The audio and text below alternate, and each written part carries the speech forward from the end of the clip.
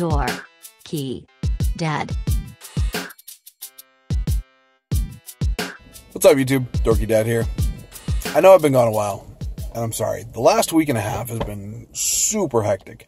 I started a new job, the one that I talked about in the last video, in a video recently. And we got a puppy. And if you hear that and immediately zone out, I don't blame you, but that's not what this video is about. There is going to be a follow-up video at some point this week about the puppy. Full introductions, all that stuff. It's going to be great. So, yeah, if you're zoned out already, just whatever, come back. But this, I'm not going to lie to you. This is the third time that I've recorded this one video. And it's because I go back and I look at it. I realize I seem like I'm an angry individual. No! Come in wherever you want. To be a jerk who lanes of traffic for no reason because you don't know how to drive. Right now I'm at a complete standstill on the highway. Not the point.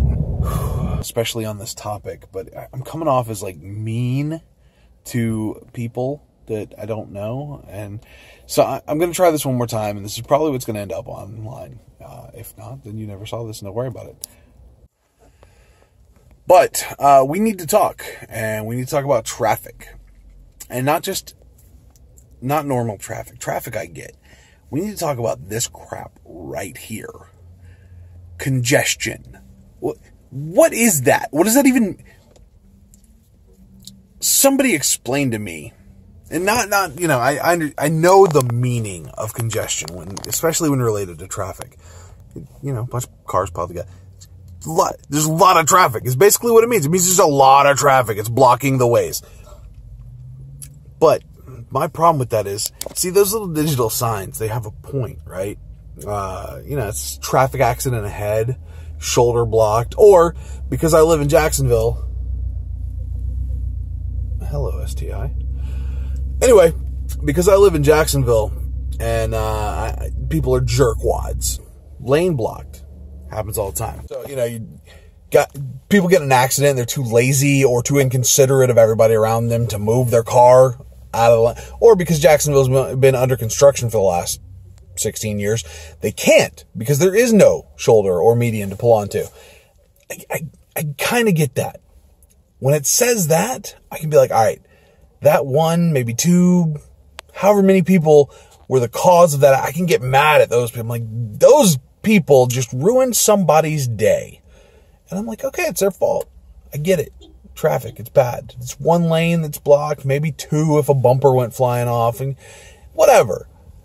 I can understand. But congestion just means that the entire city of Jacksonville as a whole is either so stupid or so inconsiderate of everybody around them, or just have no business operating a motor vehicle, that they are ruining the lives of everyone else trying to commute to or from work or wherever they want to go at that time. See, this is the part where I started sounding really mad and really, really angry. So instead, I'm gonna try the calm approach to this, and I'm gonna break it down. Calm approach. Take one. The first time I tried recording this, I had already been in my car for 25 minutes. In that 25 minutes, I was 1.5 miles away from my office. And of course, the sign said congestion on Interstate 95, leading all the way up to where I was going, which leads me to home. There is never an instance that doesn't involve your feet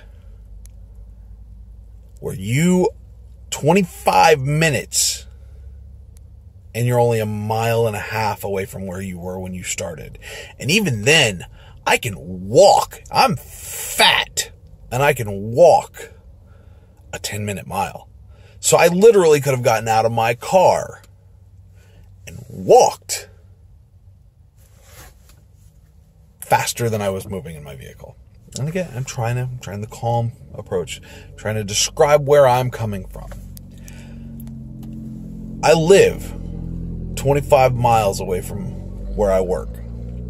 Even the new job, it's literally like 3/4 of a mile to the left instead of 1/4 mile to the right off of the same exit.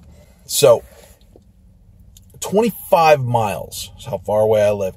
That should never, I mean, when even factoring in the small subdivision roads that I have to take to get out of my neighborhood and the neighborhoods I have to go through to get to the interstate, there's no way that that commute should ever take more than 35 minutes. Ever. An hour and a half is my average daily commute because of Jacksonville.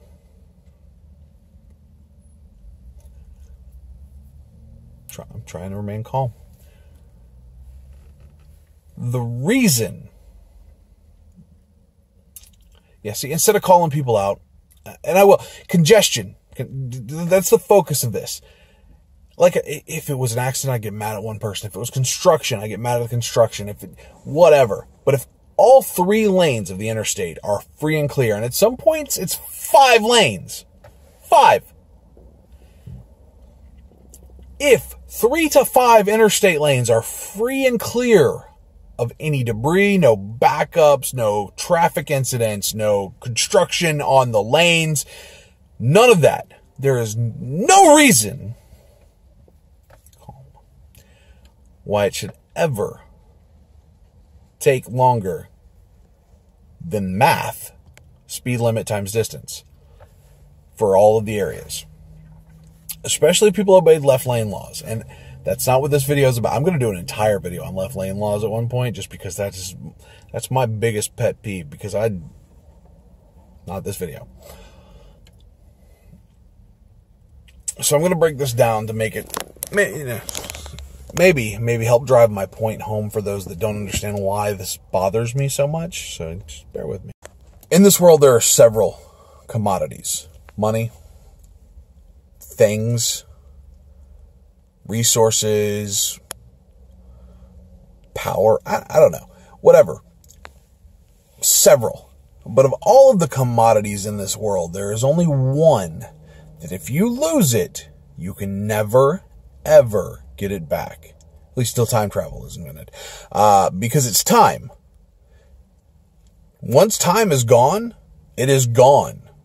Unless we invent time travelers, but see, here's the thing: if we were inventing time travel, then whoever invented time travel would be right there right now. They'd just like, hey, what's up, dude? You're doing this video about time travel? We invented it already. Here's your time back.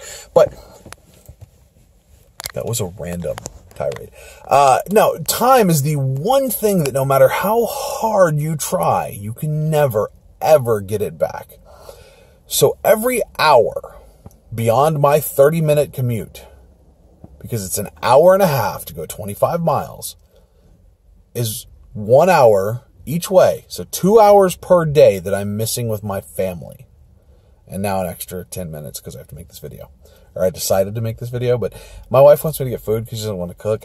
This doesn't matter. It's not what we're here for. So I'm supposed to be in there getting food right now. Not the point. So every minute beyond that commute is a minute of time that I will never get back with my kids. Every hour early that I have to leave the house before they have school or any of that is an hour that I will never get back with my kids. And every hour extra, every minute extra beyond the amount of time it takes to get home. By the time I get home, my kids are getting ready for bed. That's why I'm getting food for my wife and I. She is already cooking and feeding our children. Well, at this point, she's already done. But generally, while I'm on my commute, on the way home, she is cooking and feeding them and doing all of that to make sure that they are ready to spend time with me when I get home before they go to bed. That's time that I'm missing. So my rant isn't that I don't like being stuck in my car, but I don't. I do not like that, but that's not the primary point. It's also not the fact that the one thing in this life that I know that is in my control is my car. And I'm a bit of a control freak. So when I'm behind the wheel of this car, that's why I love cars so much. The car culture, the car scene, is because I control this vehicle. When I'm in it, this is mine. And there are other people, outside influences affecting that control, and it bothers me. But that's not the primary overreaching. Every time you are inconsiderate of those around you, every time you break a left lane law and decide to go 20 under in a left lane while everybody's trying to get around you and you're blocking the entire flow of traffic, that's time that you are stealing from somebody. And unlike money, I would rather somebody mug me. then take my time, because I will never get that back. And that's time that you are taking away from some parent with their child, some brother with their sister. I don't know. And the heat is getting to me. It's 101 degrees in my car right now. But so think of that before you become that inconsiderate jerk in the left lane, or the guy. There were 3 cars on the way home that were doing 20 miles an hour across all 3 lanes of traffic. There's no reason for that. If you see that traffic is not flowing, get out of the way. But please, just be considerate of other people and their time and their lives that you're robbing them of when you decide to be a douche knuckle. But whether you want to be a douche or not, as always, please stay dorky.